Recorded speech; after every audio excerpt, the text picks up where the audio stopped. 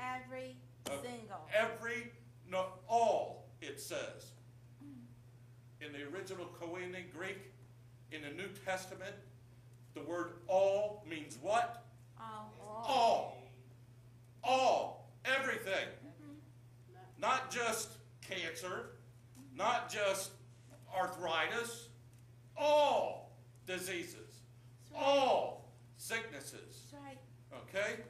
Amy could attest to that. Am I right? Yes. Yes, Avie is healed. Praise God.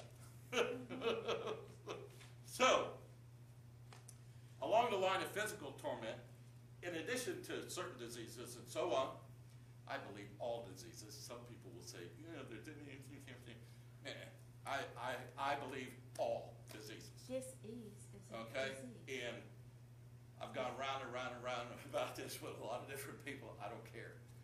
Just because they haven't done it, or God hasn't done it through them, okay, or any other of these huge names out there, doesn't mean that it can't be done. That's right. Okay? Doesn't mean that. I believe the Word of God. The Word of God says all. Yes. All right? There wasn't one that wasn't healed when Jesus went around. There you go. There you go. When his disciples came back and Physical threw him out, torment. they said that everything happened. Even the demons were subject There you to go. this. That's right.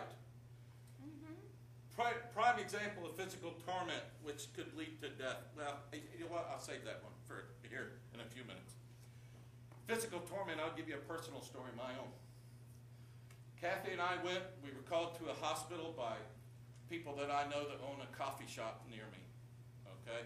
Which the other day told me that I'm the happiest person they've ever known. I said, dude, Jesus loves me and he loves you too. What's not to be happy about? But anyway, I was asked to go pray for this woman's mother, another coma victim. All right? Exactly the same pattern. All right? But this was different. Her torment, as soon as I heard the symptoms, I knew it was demonic. Because it was straight out of Scripture, dude. It was the bleeding woman. This woman, when this woman asked me to go, it was on, I think, a Wednesday night. Thursday. Okay? It wasn't a church night. Okay? So it was Thursday. She asked me to go in the afternoon. I told her, I said, you know what? I said, I can't make it today. I said, Kathy and I will go first thing in the morning. Okay? She called me that night, and her mother was in a regular room at that time. She called me 9 o'clock that night. She said, my mother's in a coma. She's dying. They're telling me that she's got 48 hours to live. All right? They say she's got uncontrollable bleeding. They don't know what's going on. They don't know where it's coming from. There's no reason for it whatsoever. Okay? She got a whole team of doctors working on her, and nobody knew what was happening. I knew what was happening immediately. As soon as I heard the description, I said, that is demonic. I said, we'll be there at 10 o'clock tomorrow morning. All right? We went, had a whole family there of non-believers. Crying. A whole family of non-believers. Okay? And the first thing I told them, I said, you know what? You could stay. All right? But I'm going to tell you right now, if you stay, you may see and hear some things that you've never seen or heard before. Okay? We're going to do our thing. All right? And you observe if you want. Okay? I told him, I said, you may hear us speak in another language that you don't understand. The whole thing, don't worry about it. It's all good. It's all God. It's all biblical. Okay? We started and we read scriptures over her. We did everything. We used the word of God over her, which I do on every single appointed deliverance. Okay? If it's appointed, I have the person read it in front of me. You have to read the word of God. It makes the demons come out. Okay? Our family members also read along, or you give them the scriptures. That's right. So that That's as they're right. speaking it, they're coming into agreement, whether they know it or not. Exactly. Exactly. And so we went, whole thing took 5 minutes. Boom, boom, boom. There was 3 spirits that popped out with a last one popped out, the woman opened her eyes for about a second. Opened her eyes, and I actually saw her eyes roll back in her head, and she went out again. Okay? That was good enough for me.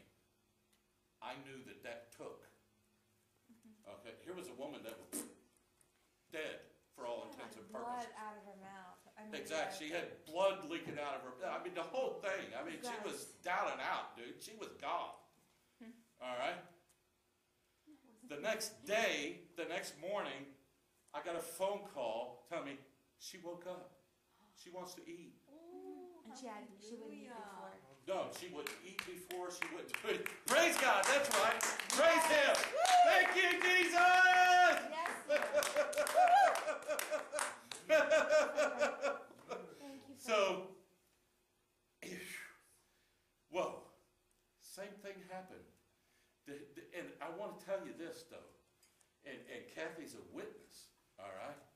In the middle of this deliverance, the power of God was so strong in that room that her husband and 2 or 3 granddaughters, at one point I happened to notice, they were all in a corner like this, huddling and crying their eyes out. Because the power of God fell like a blanket in that place, dude. They had never experienced that before. And as a result, the entire family has come to God. And she's with the Lord now, and there's peace in the family. Exactly.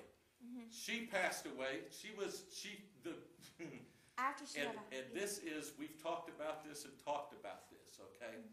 And the conclusion is that God will save a person from death to save their family. The deliverance was so profound, okay, just like it was with Larry's sister. It was so profound, and it was so defined, and it was so in your face that there's no avoiding it. There's no saying, oh, that didn't happen. It happened right in front of their face. To go along with what we're, I hate to interrupt, but No. along with it, when she was at the other place over at the ocean side, Yes. unexplainable bleeding was the reason that they started taking her to the other Oh, hospital. dude, I didn't even know that. They could not find out where it was coming from or why. I did not even know that part of That's it. why I wanted to bring that. I don't know if everybody heard, but Larry's sister, he just said that the reason that she was put in that facility where I went to begin with was unexplicable bleeding. Exactly. Exactly the same thing. And they tried 3 or 4 times to locate what's going on, and they couldn't. That's why she went to a major hospital. But Whoa. she did not die from that. I mean, just from Exactly. The thing is, they don't die from this unexplainable demonized, whatever it is. Yes. They'll die from something else in their body, you know, because of whatever reason. Right. And in both of those cases, they both died from something totally unrelated. Exactly. Okay? The family was beautiful about it. They were That's it. sad, but they and, were just. and it has woken up the whole family. I'm in that coffee shop almost every day. And every day they're asking me questions. Every day they're hungry for the Word of God now. Every day they want more and more and more. You know? And a couple months ago I started to talk to because I don't know, it wasn't this. But I can tell you, 2 weeks ago, I was in the middle of writing this course, okay? And the husband happened to pass by, and he saw one of these pictures. You know? He said, "What's that?" You know? I said, "Well, I'm writing a course on the demonic spirit." He said, "Oh," he said, "I could tell you all about that." Okay? He said, and this is an unbeliever that did this. But he knew in his unbelieving life that demons existed. Okay? I can't remember specifically what the situation was. It was something with his child. All right? And he walked out in the backyard and he commanded the spirits, the unclean spirits, to leave in the name of Jesus. And he wasn't even a believer. And they left. You telling me that God won't use an unclean vessel? No, this was There's actually, nothing more unclean than an unsaved person. That person called on the name of Jesus, and he responded like that. All right? As a result, now the entire family knows God. All right? Mental torment. I just want to mention that probably the best example I can give you of mental torment is fear. Okay? Fear is one of the strongest demonic forces that there is. Fear will actually it's stifling. It will strangle you, literally, man. And this also proves out a couple of things. Proves the demonic spirit of fear, and it also proves that a Christian, an extremely strong Christian, okay, can be demonized and almost killed by a demonic spirit. All right, I'm talking about Kathy. Everybody knows Kathy. Everybody knows her experience. Everybody knows that when she worships, dude, she spends half the time on the floor. You know, she's ministered with Georgie Banoff. She's ministered with Heidi Baker. She has prayed for ears to open, and ears have opened. Okay? This is a strong, strong, strong believing Christian. Last year, August, I think it was, she'd been gone for 5 days in Texas. I had to go pick her up at Fort Lauderdale Airport. I was taking her to teach School of the Prophets directly from the airport to Randy Lechner's place up in Coral Gables to teach School of the Prophets that night. Okay, she's been teaching School of the Prophets for a dozen years or so. Okay, and when I picked her up, I knew immediately that something was wrong. She wasn't herself. Anybody that knows Kathy knows that she's little Miss Chatterbox. Okay. Well, you are. She can talk and talk and talk. She's like, you know, the well, you are. And she's always bubbly. She's always happy. She's always positive. And she got in the car and there was dead silence, dude. I mean, dead silence. It was like it wasn't even her that I was sitting by. Okay? And we got on down the road, and I'm trying to talk to her. I'm trying to pull in. Nothing. Nothing. She wouldn't talk. And she starts grabbing her chest. Okay? Long story short, not to get into like, but it got so bad that this thing was trying to strangle her. And it was doing a really good job of it. Okay? That's where it ended up, was in your stomach. Okay? But it got so bad she couldn't breathe. She was gasping for air. Okay? We came down. I had to get off at 25th Street on 826. And you know how close that is to Bird Road. Okay? It's like 5 minutes. I couldn't wait that long. All right? I honestly thought that another 5 minutes she would have been dead. I was already cold. All right? She was already cold. Her lips And I were was already blue. leaving. The whole nine. I was leaving. Okay? We pulled over. I pulled into the first little shopping center there on the south side of 25th Street, west of 826. Okay? And, I mean, people are walking by the whole thing. And I start casting this thing out. Long story short, we were there for 45 minutes. It was a knock-down, drag-out, no holds bar fight is what it was. You know, it got down to where I was actually, it had moved, she could breathe, all right, and it had moved to her stomach, okay? And it got down to where I was actually in the spirit and physically acting it out and screaming at the top of my lungs for this thing to leave her. I was reaching into her and pulling this thing out of her. In the spirit. Okay, in the spirit. Okay? And it was, dude, it was, to this day, it's the most strenuous, and probably the most dangerous deliverance that I've ever been involved with. Because, I'm telling you, she almost died. Okay? And this is a Christian leader who has taught Christian leaders. Okay? You can be demonized. A demon can be inside you, actually, and lay dormant for years and years and years and not manifest itself. Especially prenatal. Okay? And it could be sitting there and waiting for the opportunity to spring out. And I believe that's exactly And what I happened wanted to with go. them. I mean, I saw a little hole right there, and I was going through it. Yes. She was going through already it. heading to the light, so to speak. Yeah. Okay? Because, yeah. I'm telling you, it was that close. Now, that's not possessed, but that is being controlled.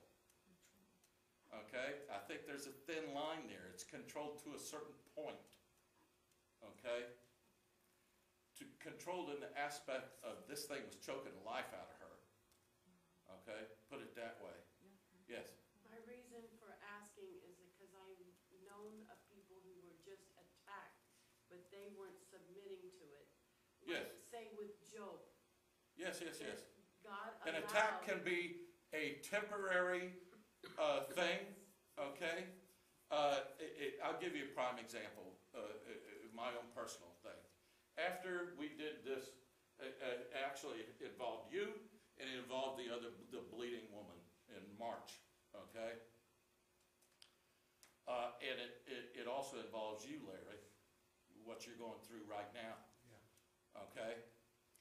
And that is, it started with you. Actually, no, it started with the bleeding woman. She was first, okay?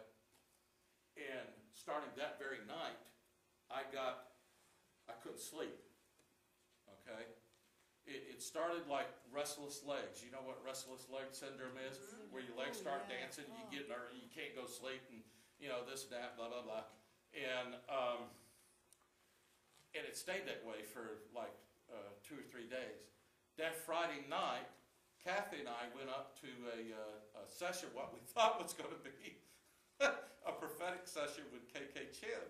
It turned out to be a school of the Spirit where we were, everybody that was there, we got paired off into twos, and our assignment was to pray in the Spirit, to pray in tongues, okay, and come up with a word of knowledge for our partner. To see what God gave us as a word of knowledge for our partner. And when we would do this, we would pray for only like 3 or 4 minutes. That was it. And there wasn't one single person there all night long that said, I didn't get anything. Not one. Okay? And the words that were given were spot on. The first word that I gave to this pastor was, you've been thinking about making a change or doing something new or something, whatever it was, and I'm telling you, God is telling you to step out and do it. He knew exactly what it related to. Okay? The word of knowledge that he gave over me, his exact words were, you're being attacked in your bed at night. How's that for spot on accurate? Holy Spirit word of knowledge direct from the throne room. Okay? You're being attacked in your bed at night. Starting in the next code, we had Renee's deliverance, and that night it got ratcheted up tremendously. What's ratcheted?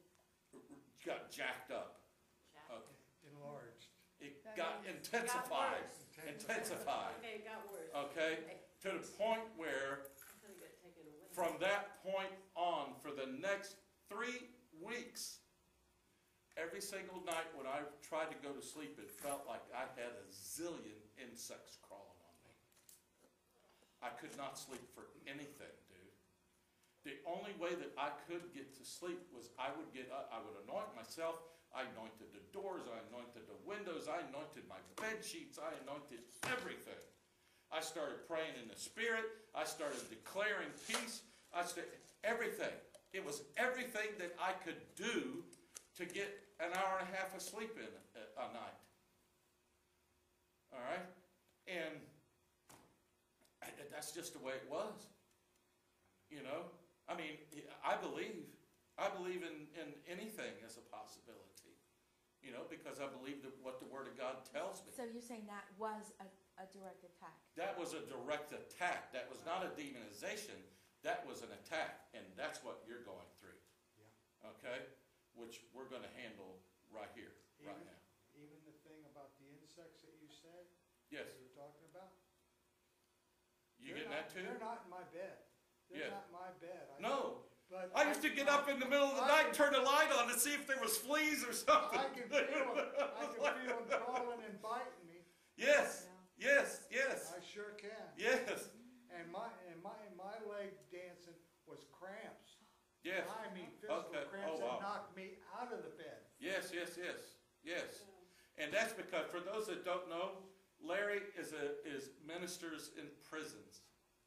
He goes in, and I've heard stories of there's more miracles happen in prisons than you could ever imagine, dude. You got prisoners in prisons that are praying in tongues off the wall. They're praying in the Spirit. They're getting saved like boom, boom, like popcorn. All right? It's unbelievable stuff. And as a result, he's paying the price. He's paying the price. But what did we say last week? What did we establish? Rule number 1. The more work that you do for the kingdom, the more attention you draw to yourself from the other side. And as a result, the more you're going to come under attack. It's pretty much that simple. Not only the physical torment and the mental torment, but also the spiritual torment. Okay? Because it had me thinking, what am I doing wrong? Because I was praying like a mad. I had so much oil in my room. It was like I could have fried French fries, dude. You know? And it wasn't stopping. You know? And it can make you think, what's up with this? How come he's not coming to my rescue? You know? That's spiritual torment. You know? But you know that if you keep faith, okay, that he will arrive. Which he did. And I haven't had anything since then. Not a thing. Not a thing. So, I'm going to leave you on another personal testimony that, just a second, this past Sunday, I told you that a couple of months ago, 2 or 3 months ago, I don't know what it was, I was told that I was diagnosed with COPD, blah, blah, blah. And from the very beginning, and I was supposed to go back for further tests and all this stuff, and I refused to own that. Okay? I refused to accept that word from a physician. That anyway, last week I was thinking about 1 John 5:14. Okay? That if you can go there, and I'll go there with you. So I read the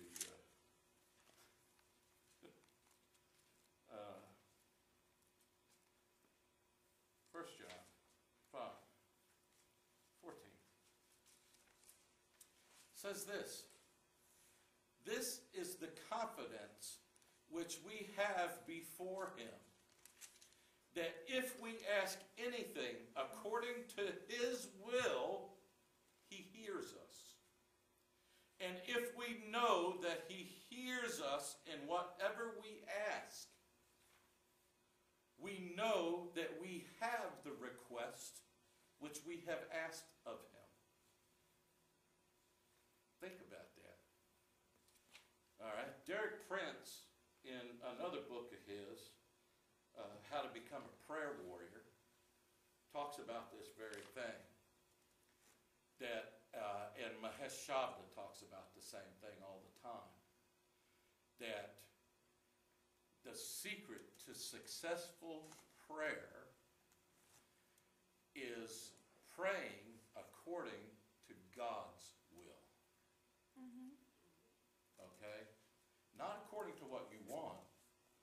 Not praying what you want and hoping that God will line up with you. Okay? You pray according to God's will. How do we know what God's will is? Know His Word. His Word. Knowing His will demands that you know His Word. And His heart, which is totally separate. His heart is revealed in His Word, but it's a separate thing. And the more that we pray correctly, which is my definition of prayer, is fellowshipping with Him. The more we fellowship with God, then the more we come to know His heart. Okay? Last Sunday, I thought about that scripture, and I was driving here, as a matter of fact. It was Sunday morning. And I thought to myself, well, it's not God's will for me to have COPD. What is that? It's emphysema. So I denounced it, and I commanded the spirit, as I was driving down the road, I commanded the spirit of COPD, whatever that is, okay, to leave me in the name of Jesus. And I got to tell you that I coughed up a hunk of yellow crud that was unbelievable. As we go on, when we get into the fourth session of these teachings, you're going to learn that demons leave 90% of the time by way of the mouth. Okay? I have not had one instance of shortness of breath or anything else in a week. Okay? Praise Yeah. God.